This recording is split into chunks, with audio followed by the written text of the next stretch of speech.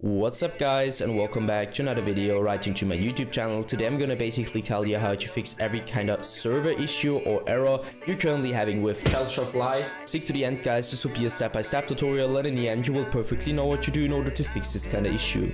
Before we start right into the video, I just want to let you guys know that I would really appreciate it if you would just leave a like, a comment or a subscription right into my YouTube channel. It would really make my day and help me out as a little YouTuber as I am.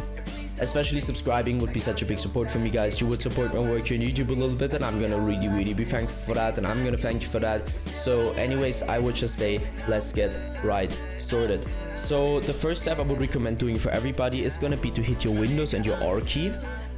So this tab will pop up, and I want you to type in CMD as I already did and hit OK or enter, whatever.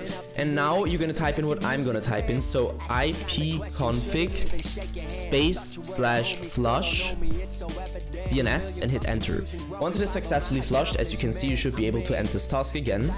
Navigate to the bottom left corner of your screen, click into the Windows symbol, click into settings, navigate right into network and internet, and go down to network troubleshooter. You're gonna use your Windows in order to find any kind of issue you could currently have. Afterwards, I want you to click into Network and Sharing Center. Now, I want you to navigate to the top right corner. On the blueprinted text where it either says Internet or Ethernet, it just depends on which one you're currently using, but it doesn't really matter. Just click on the blueprinted text.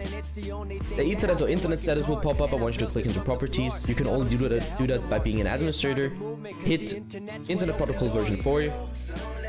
Enable use the following DNS server addresses, and now you need to Google them. So first of all, you just go to Google and Google your DNS server address for Google, so you prefer an alternate DNS server address and just type it in, or 4 times 8 at the top, so 8888, and 2 times 4 and 2 times 8 at the bottom, so 4488, and hit OK and apply. This will probably fix your issue. Yeah guys, that's it for the video. I hope that I could actually help you out of this one. If it was like that, just leave a like, a comment or a subscription. I'm gonna really be thankful for that, and I'm gonna thank you for that. So anyways, I would just say have a nice day, see you at the next one, and bye.